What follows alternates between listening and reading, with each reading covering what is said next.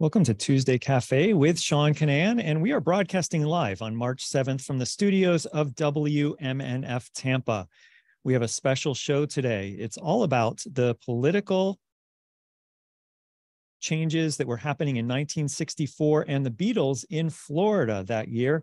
It was a period of musical, cultural, and political change, and somehow the Beatles were in the middle of it all. We'll talk about that this hour. And as a reminder that if you like the Beatles, WMNF is organizing a tribute to the Beatles on March 25th. You can get tickets at WMNF.org.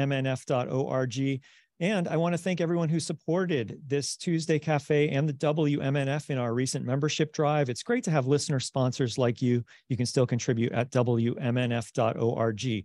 Well, it's a huge news day here in Florida and in the Tampa Bay area. The City of Tampa elections are today. It's also the first day of the Florida legislative session. We'll hear all about that later in the day. This hour, I kind of wanted to turn off your mind, relax, and float downstream, and we'll talk about the Beatles this hour. Later on in the show, we're going to be joined by Harlan Brown. He's the curator of Penny Lane, the Ultimate Beatles Museum in Dunedin in Pinellas County. He'll talk about some Beatles memorabilia from their Florida visits. And Bob Kealing's new book is called Good Day, Sunshine State: How the Beatles Rocked Florida. It's published by the University Press of Florida. And I want to thank you for coming on WMNF's Tuesday Cafe, Bob. Hey, Sean, good morning. Thanks so much for having me. Sorry, I had your mic off, so thanks so much for coming on. Absolutely. Thanks for having me, Sean.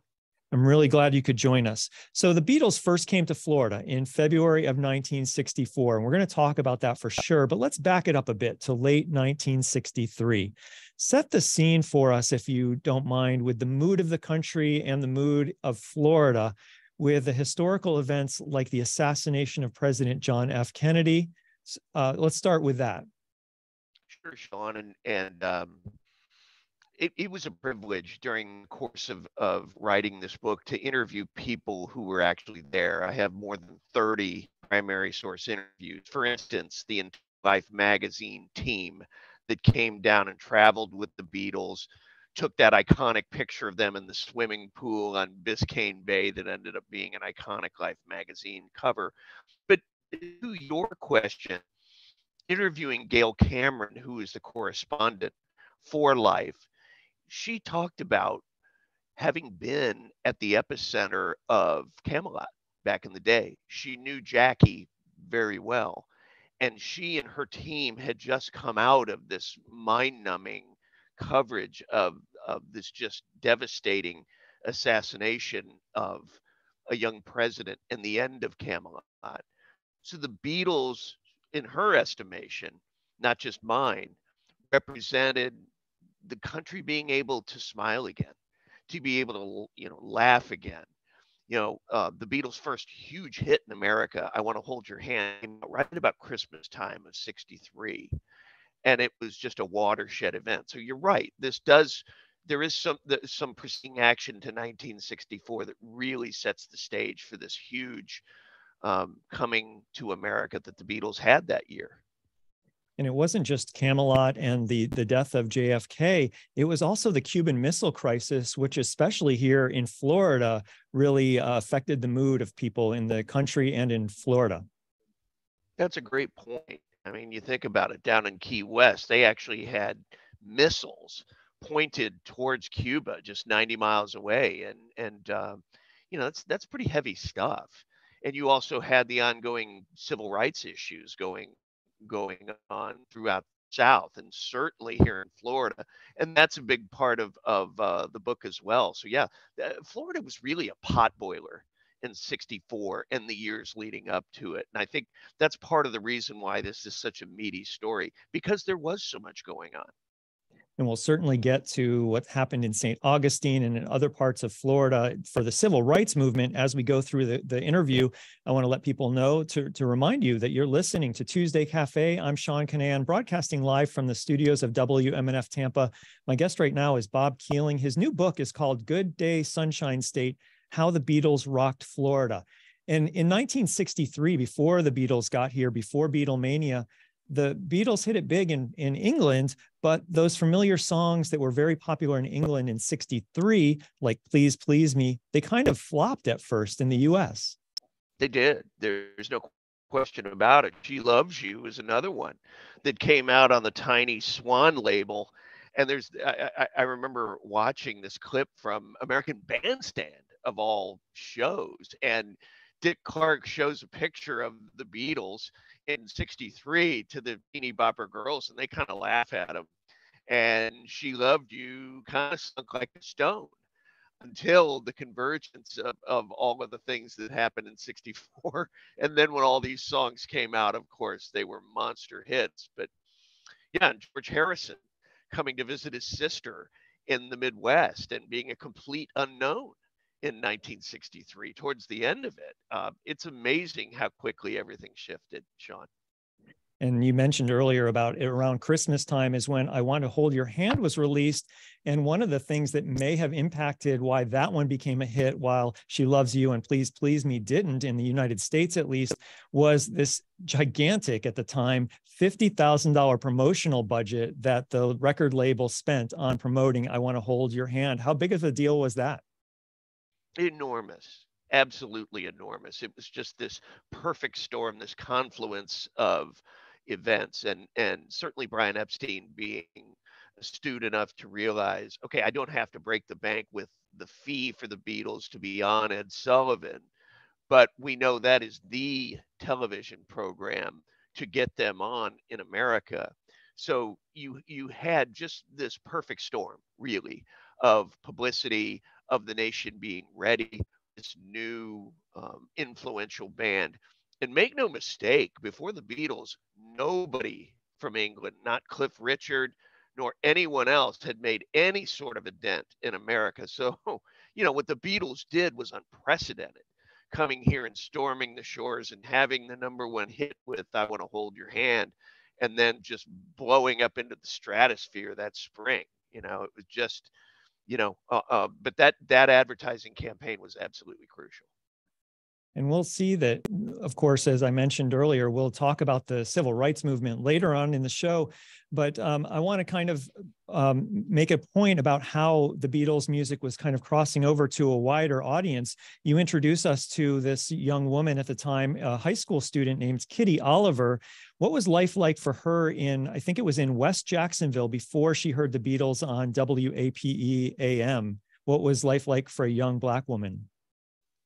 She described it as basically like apartheid, and there were certain parts of the city you didn't go to. They called them zones of uncertainty, and it just underscores the divisions back then. And I'll tell you, Sean, there's no way to have written this about spotlighting the African American story as well, and how the Beatles were agents of change and progress on that front as well. But Kitty saw pictures of them, the Beatles, embracing Little Richard, literally. And we think, okay, so what? But back then, white artists embracing an African American performer was a big deal in the pre-civil rights era. So it shows again just how this was such a crucial era. And to hear it from Kitty Oliver's point of view, as a young, a teenager from Jacksonville, it showed how the Beatles had this mass appeal across genres and across ethnicities as well. All right, so we've set the stage for what the country was like before Beatlemania, but then the Beatles flew to New York, and then they were on the Ed Sullivan Show in February in New York, and it was the most watched show ever. And then that led to the following, later that month, when the Beatles flew from New York to Miami.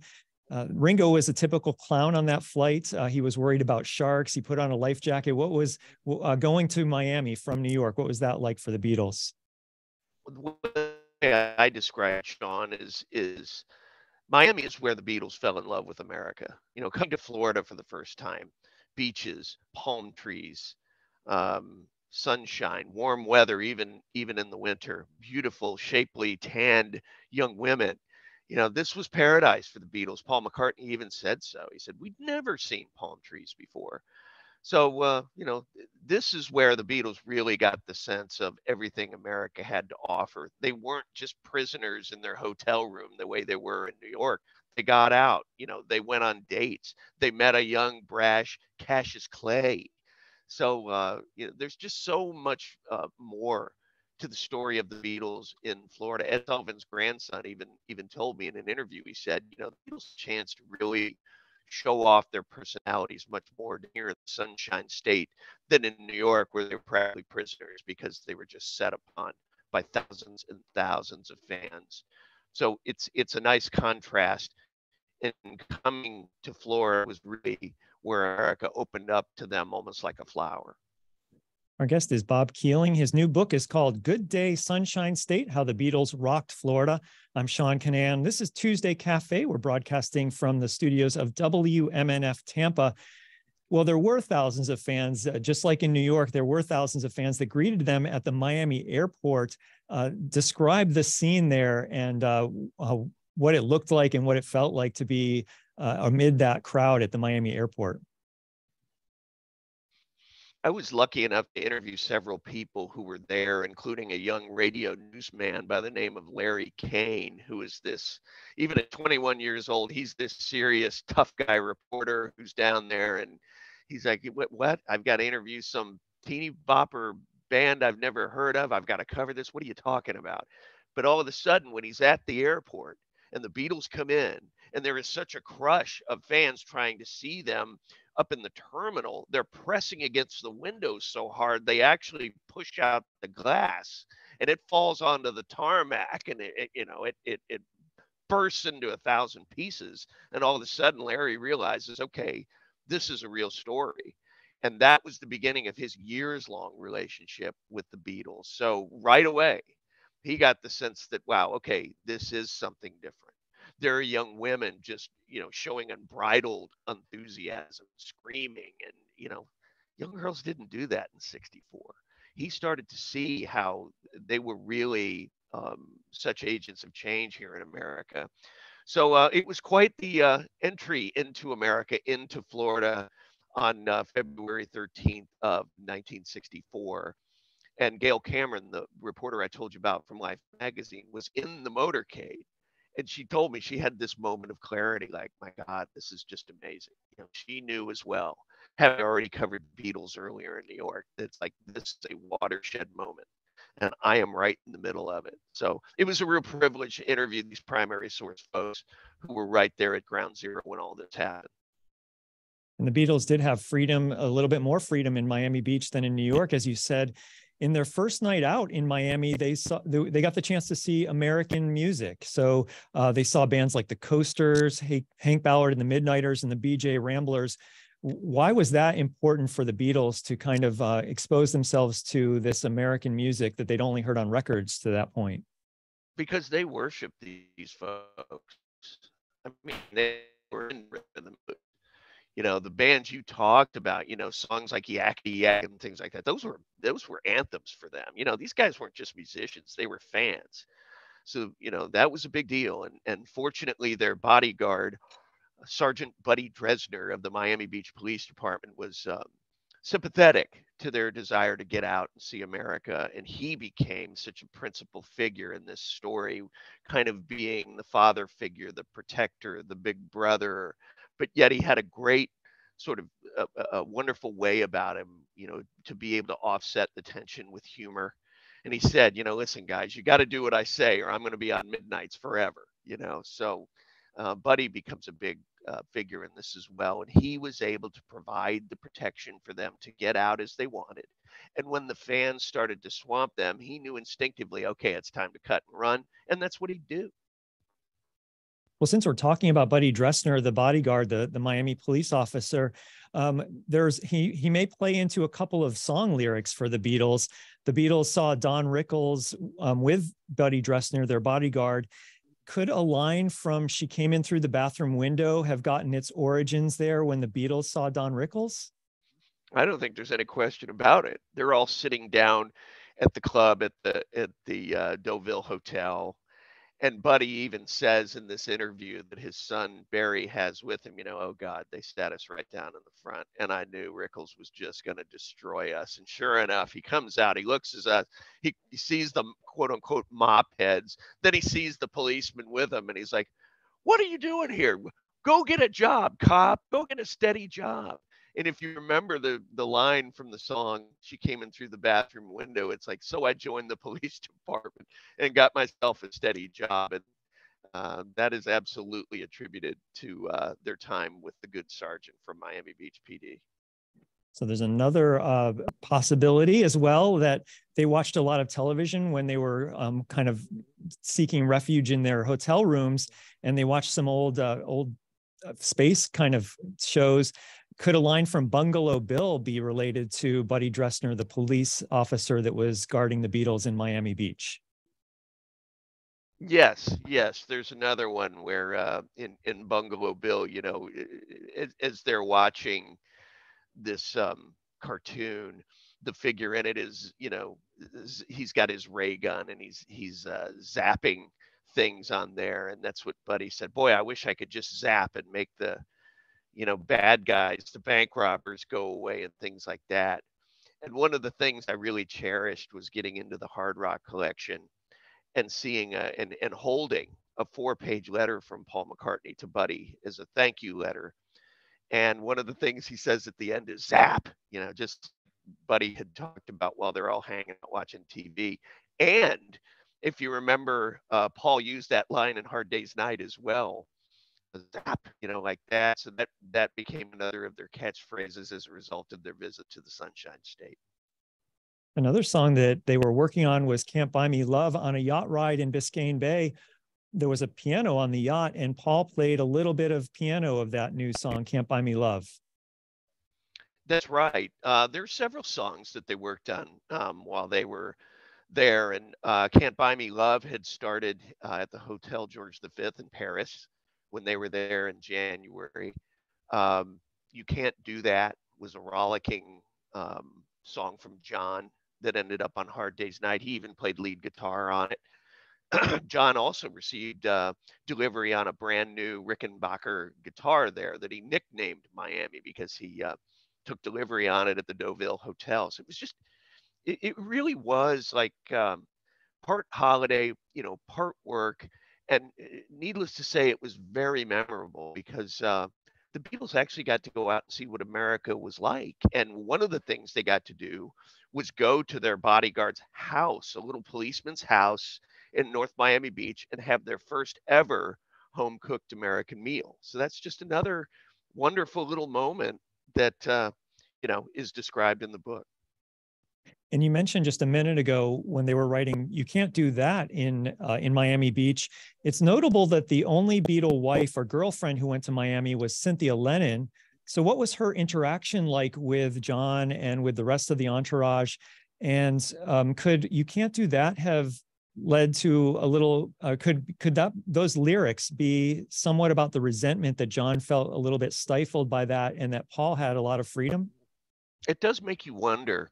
Another one of the songs I think was also written down there, at least partially, was their beautiful ballad, If I Fell, which basically is about them singing about an affair that they're contemplating. And it does make you wonder where John's mind was at. But to her credit, Cynthia isn't someone who ever sought out the spotlight. She was this beautiful, just lovely, demure woman. Buddy Dresner loved her as well, and even pointed that out to one of the reporters in Miami. She wasn't looking to try to become famous as well through her husband's reflected spotlight, not at all. And nor was she a minor character in this saga, because after all, she was dating John in art school back before anybody knew who he was, and even stayed with him after he hit her during a particularly violent argument. So she's an important person to this story. But in Miami, I think it was a chance for her to enjoy all the sacrifices that she'd put in on behalf of her husband, being the perpetual lady in waiting while he's out performing. So I was really glad to include her in the story. She's an important person in this era of the Beatles. Bob Kealing's new book is called Good Day, Sunshine State, How the Beatles Rocked Florida. I'm Sean Canan. You're listening to Tuesday Cafe from the studios of WMNF in Tampa. Well, to contrast how big the Beatles had become versus where they started in just a few months earlier, while they were in Miami on Saturday, February 15th, 1964, Meet the Beatles LP went to #1 on the charts. I Want to Hold Your Hand was still the #1 single that week as well. So they were becoming huge finally. You know, it seems like they'd been big in Britain for a while, but now in the United States, guaranteed superstars. For the Sunday night Ed Sullivan performance, there were actually empty seats and a bomb threat on February 16th at the Deauville Hotel in Miami Beach. What was that all about? It was because this was such a challenge to get this thing staged. You have a working beach resort. You have all of these lighting and electrical demands, and it's putting this huge drain on the power grid at the Deauville Hotel. And at some point, with all of this chaos going on, Buddy barely gets the Beatles back in time for showtime. And it's just, they're trying to get fans in and seated. It's just chaos. And at some point, the producers of the show say, okay, this is it. We got to shut the doors. And that left a lot of unhappy fans still waiting out there. So yeah, compared to the Ed Sullivan Theater, where there were many more controls, I mean, this was Thunderdome down there in South Florida trying to stage this thing. And I think that's an interesting point as well. This was a much more challenging production than their first go around in New York City. Live national program just broadcasting from the ad hoc studios of a hotel ballroom. So let's hear a little bit of this. I think the very last song in their set was I Want to Hold Your Hand. So here is Paul's silly intro to that and just a few seconds of the song from the Ed Sullivan Theater in Miami Beach in 1964. You're listening to WMNF Tampa. We'd like to finish off this bit with a song which has always been a great favorite of ours. This is one that was recorded by our favorite American group, Sophie Tucker.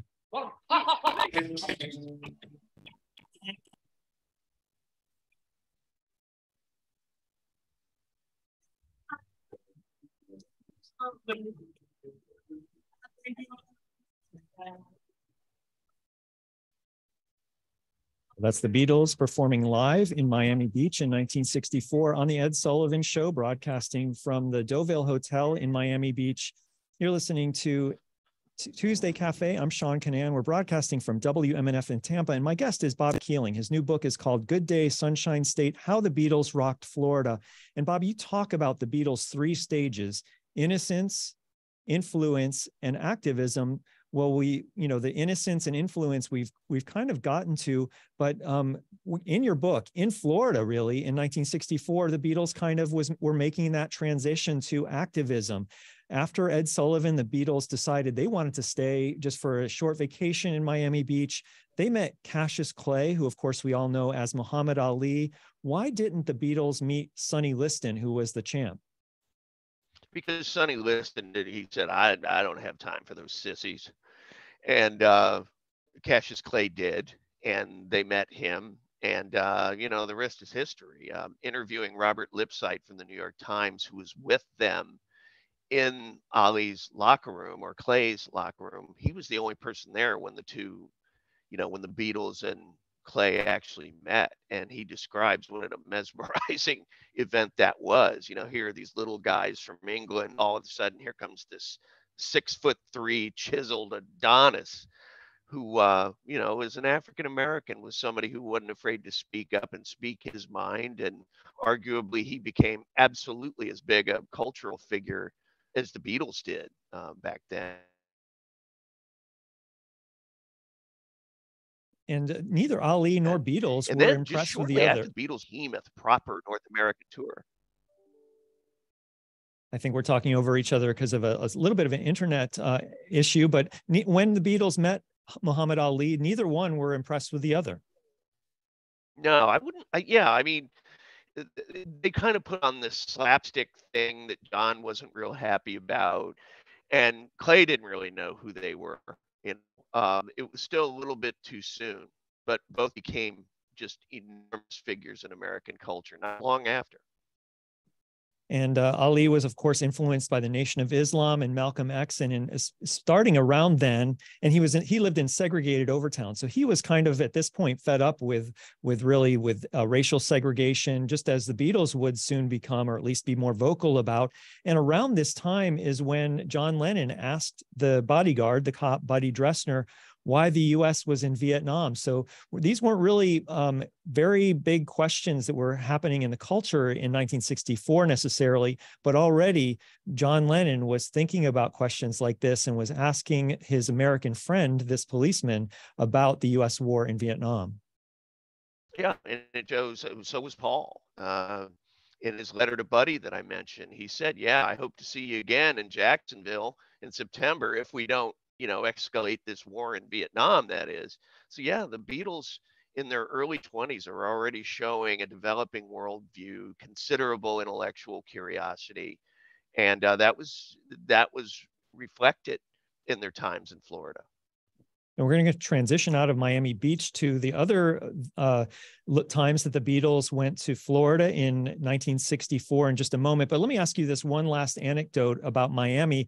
Why did George miss curfew when he went out late in Miami? He was out.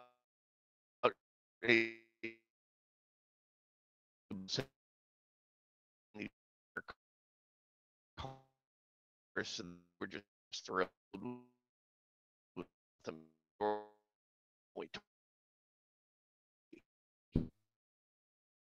at the time. So he decides to take a ride along the beach with Buddy's permission. He was with their publicist to kind of question them, see what's going on. And George didn't come in till 1 a.m, and Buddy was furious till he found out what had happened.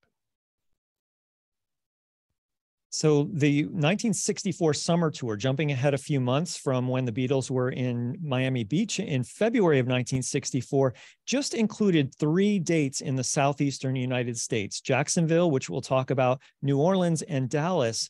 So was that because of Brian Epstein's contract rider that indicated that the Beatles would only play if the audiences were integrated, that he would not play to segregated stadiums? That certainly seems like a fair question. It seems like a fair assumption, given the fact that we haven't had the Civil Rights Act passed yet until July of that year. But there were some events that happened in Florida that helped hasten that event happening too.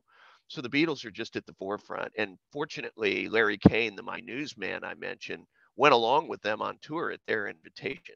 And Larry is the one asking these significant questions to people like Paul, who in Las Vegas, he asks him, what happens if the Gator Bowl is segregated?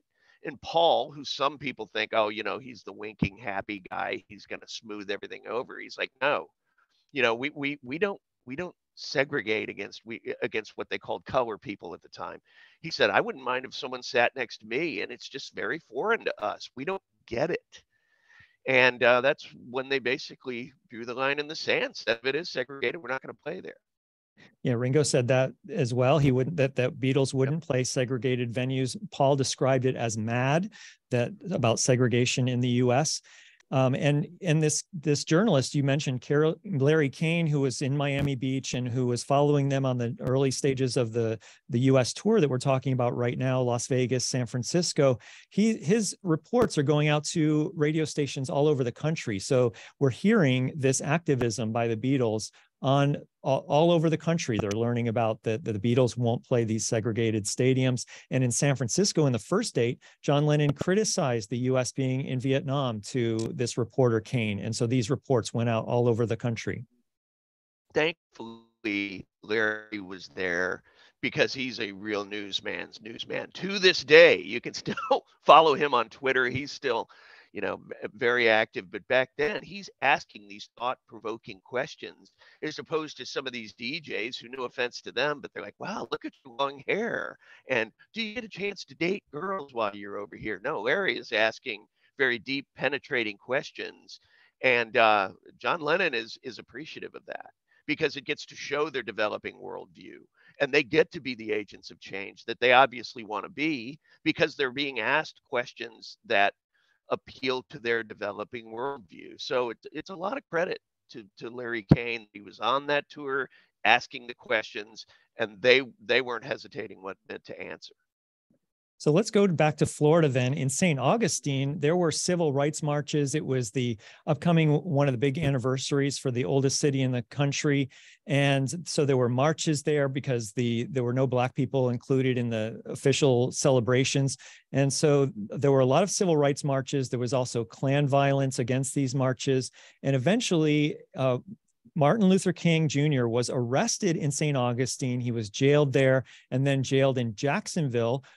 So King was in solitary in Jacksonville protesting the civil rights abuses here in Florida. But a federal judge kind of ruled that the Klan and the others and the police were in the wrong and the protesters were in the right. Tell us more. What gaps am I leaving out about what was happening in St. Augustine and other parts of Florida regarding civil rights at the time?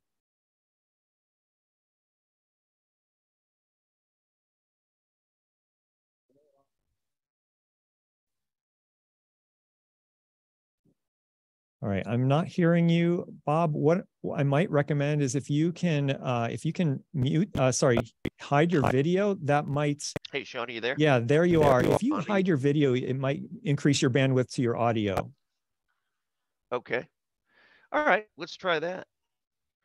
We're talking about Dr. King and Judge Brian Simpson, who's just an enormous figure in the whole movement towards civil rights. And Judge Simpson actually took testimony from Dr. King in Jacksonville. And the one thing I'm particularly proud of is to have found a certain confluence between the Beatles and Dr. King, where just weeks apart, it turns out they were next to each other. And they were speaking out in their own way towards, what they've wrong with gay side. So a lot was happening there. And Judge Simpson is a pivotal figure. He was a Truman appointee, and some of his rulings.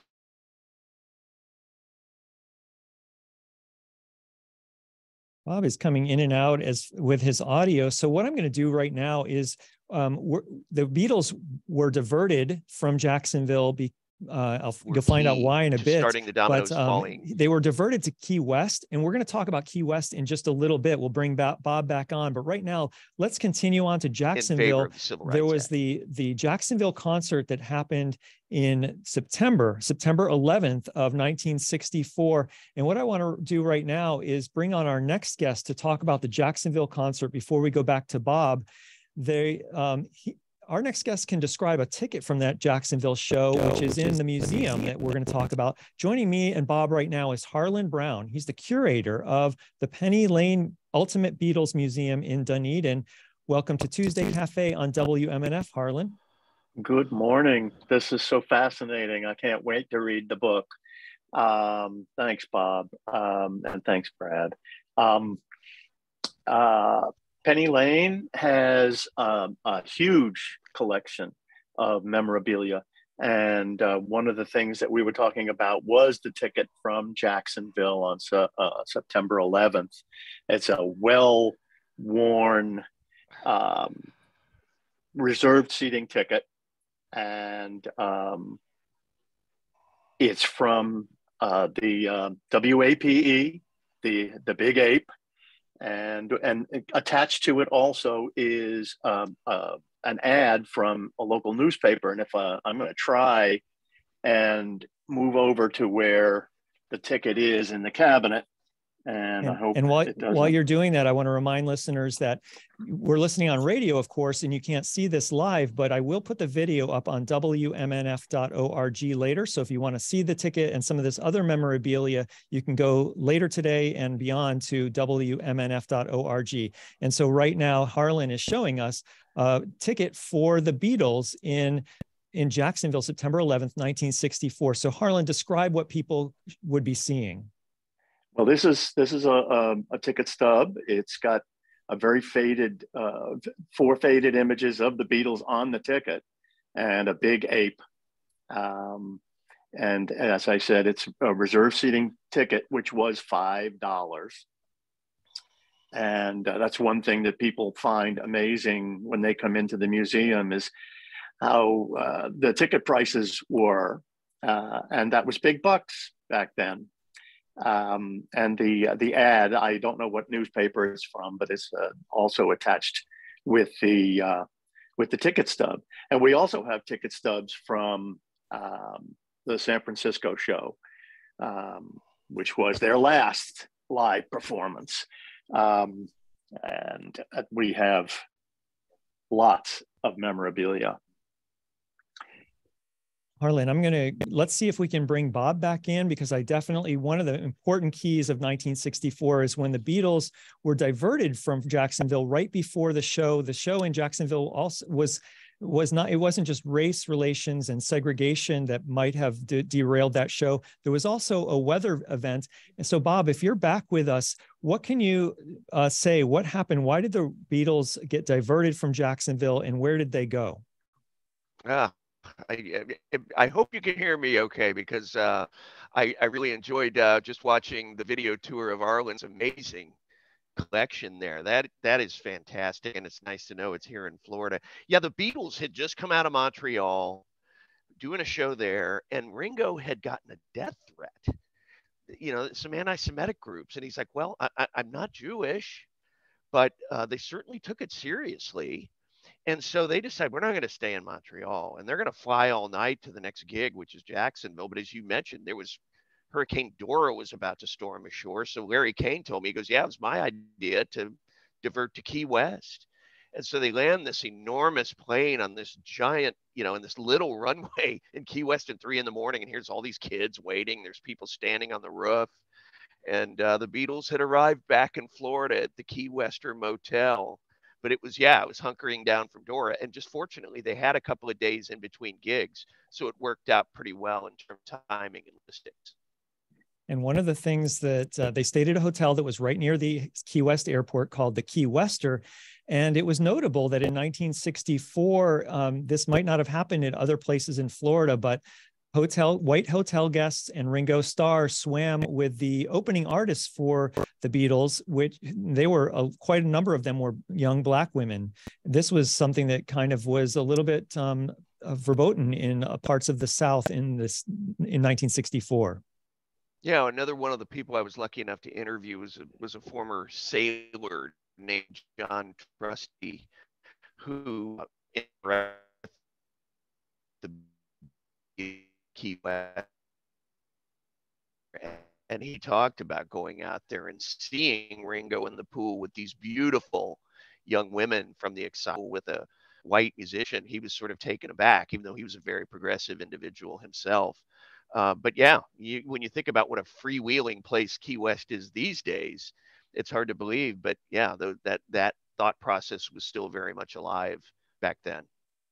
They had a jam session with pianist Lofton Coffee Butler, broken up at 4 a.m. This is another example of the Beatles, loving American music and trying to get as immersed in American music as they could. No doubt about it. And that was just an absolute thrill, was to go down and meet with Mr. Butler, I should say, during the height of COVID. And I'm wearing one of these, huge masks, and I don't want to, take a chance at infecting this Key West treasure. He was over 90 at the time, but he still had some wonderful memories of jamming with the Beatles back then. And he entertained President Harry S. Truman.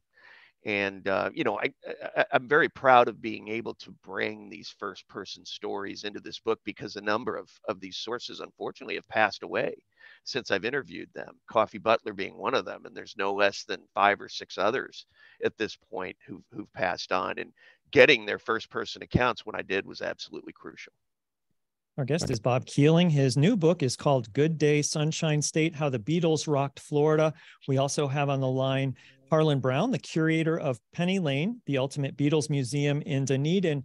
And we're going to wrap up our part in Key West before we go back to Jacksonville with this very touching story from Paul and John that night. After the jam session was broken up at 4 a.m, it seems like Paul and John got together and just had a talk and cry session.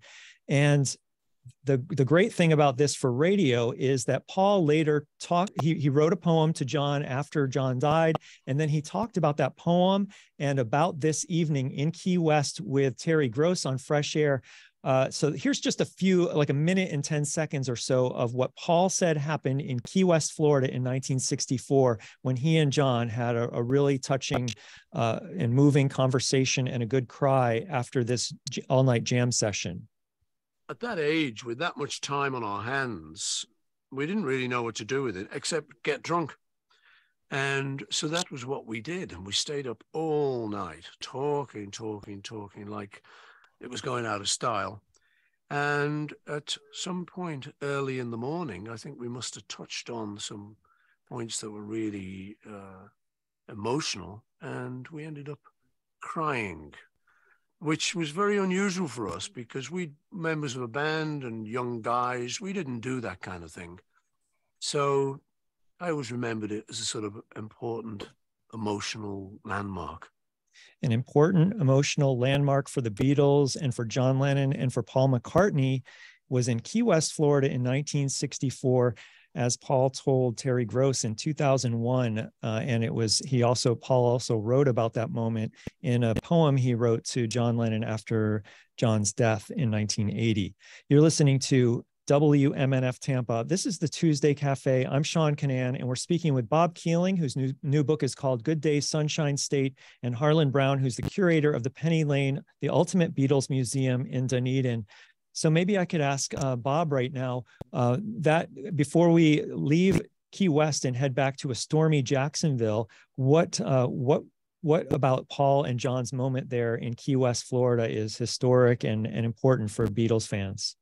Well, it was so historic, I actually named the chapter title An Emotional Landmark, just because they had the chance, true, it was fueled by alcohol, but, they're young men and time on their hands, as Sir Paul said. And one of the things that's really interesting, too, is that they both lost their mothers young. And as it turns out, so did Larry Kane, the reporter who was with them on that tour. And he had a chance to bond with them because of that sense of loss. And I think that really shows, the Beatles, here they are just getting world fame and they're rich. But when they found out that Larry had just lost his mother before he went on the tour with them, I think really bonded him to them quite a bit more. And they were sincerely interested in asking him how he was doing. And Larry even said, at the time I was sort of masking my feelings about what had happened. His mom died from MS and he's only 21 years old. And then he has to leave at her urging, by the way, to go on the tour. So it was just a lot of things going on. And Key West, for having been there 2.5 days, boy, it was a watershed time for them too. In fact, John even squeezes in a shoot for Cosmo magazine because they're thinking, hey, this young Beatle may be the one who has staying power. It's a solo artist, which sounds ridiculous these days, but yeah. So a lot was going on down there. That's the voice of Bob Kealing, whose new book is called Good Day, Sunshine State, How the Beatles Rocked Florida when they were here in 1964. And let me turn now to Harlan Brown, the curator of the Penny Lane, the Ultimate Beatles Museum in Dunedin. And Harlan, sorry, I just muted you, Harlan. There you go. What are your thoughts about the Beatles in Key West and maybe this emotional moment between John Lennon and Paul McCartney? Well, from what I understand, they didn't realize at that point how bad the storm actually was, and didn't find out until they got back up there. But that being able to interact with all the other musicians that were on the tour, the Bill Black combo and Jackie DeShannon, I think was there as well. Frogman Henry. It was wonderful for them to be with the people and play, because they had no other time to do anything but drink and play. It was great exposure for them, and from what I've read, they were very, very kind, easygoing guys. They were considerate of all other people, and so that was a great break for them. Um, and just as a quick aside, if I can, Of course. you mentioned Dallas, and someone had come into the museum at one point and mentioned a story about the Beatles going to a farm after they played in Dallas, in Arkansas, uh, because they did get those breaks occasionally, and they loved interacting with people at that point. That's Harlan Brown, the curator of Penny Lane, the Ultimate Beatles Museum in Pinellas County. It's in the town of Dunedin, and you're listening to Tuesday Cafe. I'm Sean Canan, broadcasting from the studios of WMNF. Well, they did head back to Jacksonville right after Dora made landfall, Hurricane Dora, early morning, Thursday, September 10th, about 36 or 40 hours before they were scheduled to take the stage at the Gator Bowl. The landfall was between St. Augustine and Jacksonville. The sustained winds were 125 miles an hour. So that led to some fans not being able to make the trek. It was just too dangerous to go.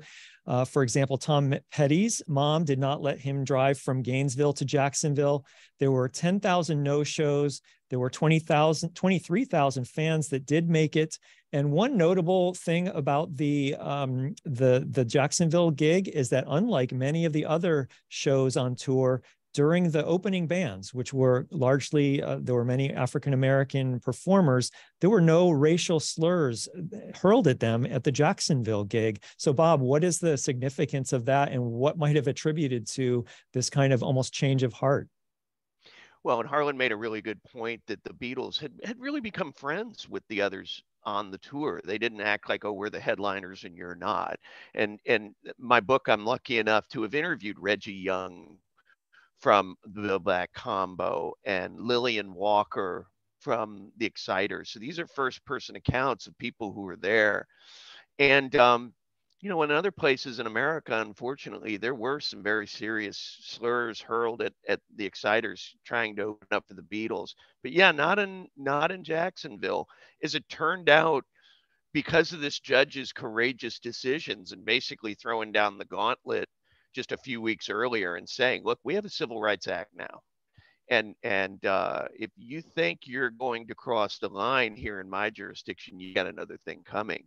So as it turned out, what the Exciters were worried about in terms of what kind of reception they were going to get in, you know, it was stormy in Northeast Jacksonville, and not just because of the weather. You know, you had talked about St. Augustine, and they worried about the Klan, and they worried about how fans would receive them. But like Larry said, it turned out to be a beautiful night in terms of the reception and being able to play. And it was also fun to interview the promoter's daughter, who talked about all of the challenges that her family had to face just to put that show on while there's still essentially a tropical storm going through there, to the point Ringo's like, you better, you know, nail down my drum kit because I don't want to, you know, fall off me riser, you know, being blown off there in all the weather. So, you know, their trip through Florida was just amazing.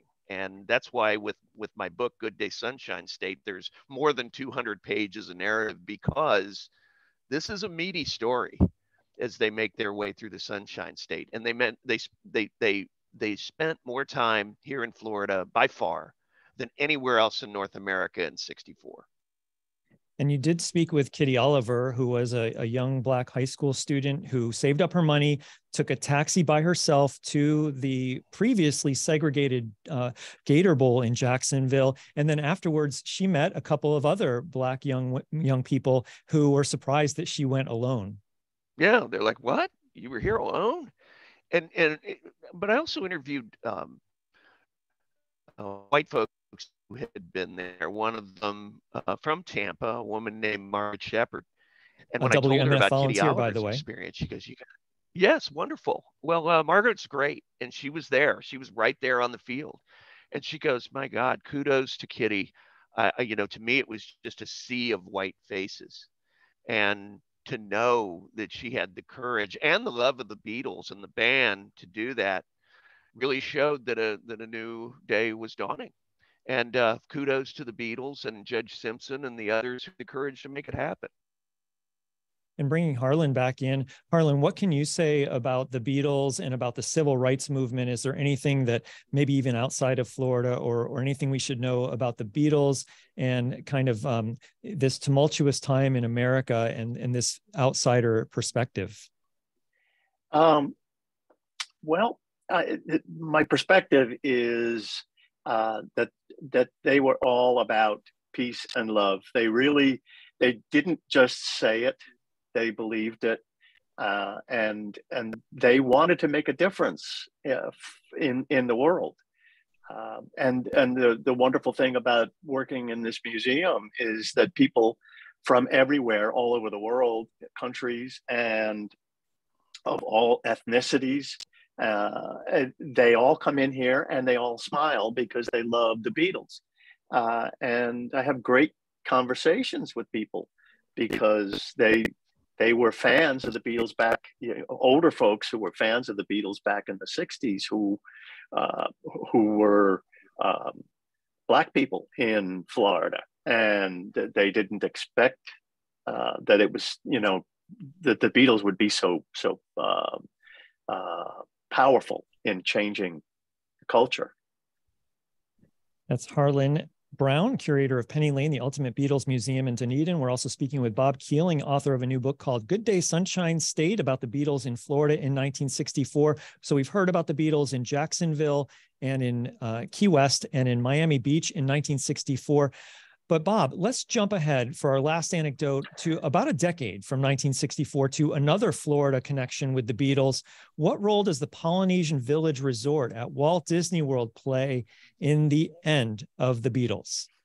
Yeah, it's amazing to think that John signed the documents to actually dissolve the band he started at Disney World. It's amazing to think that's where, at least technically on paper, the band ended, was back here in Florida, but indeed that was the case. And thank goodness that at the time he was with Penny, who documented this momentous event through photographs. And, she's a very insightful person herself. She was with John at the time. And then the next day they went down to West Palm, and John, when he was with Yoko, even bought a house down there. So there's just so many aspects to the Beatles' time in Florida. And in the last chapter, without giving things away, with making it more of a tease, I have encounters with both living Beatles, which is wonderful. And you kind of get a sense of where we are with Beatlemania in Florida now, 60 years on, and what a thrill that was. And yeah, it's a wonderful story, and it was great to put together. And I take great pride in this book. It was a joy to write.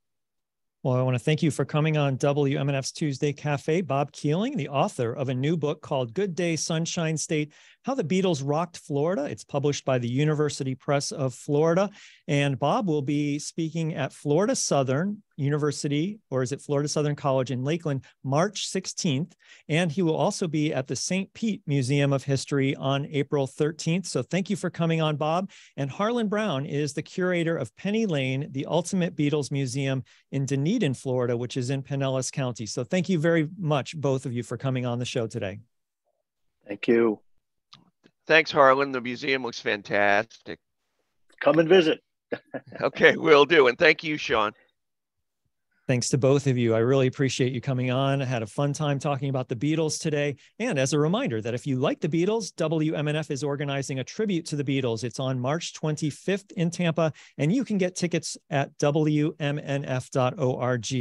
Well, thanks to our phone screener, John Dunn. You've been listening to Tuesday Cafe. I'm Sean Canan, News and Public Affairs Director at WMNF Tampa. We'll be back next Tuesday at 10 with a brand new show. During this time slot tomorrow, Shelley Reback will host Midpoint on International Women's Day. Next up is Wavemakers with Janet and Tom Scherberger. For Women's History Month, they'll talk about the important role that women have played in historic preservation. Their guests will be Linda Salcena, the former Tampa City Council member, and Jane Hernandez, who is working to maintain and restore the iconic Plant Hotel. This is Tuesday Cafe, coming to you live on March 7th, 2023, from the studios of WMNF in Tampa, St. Petersburg, Sarasota, Lakeland, and beyond.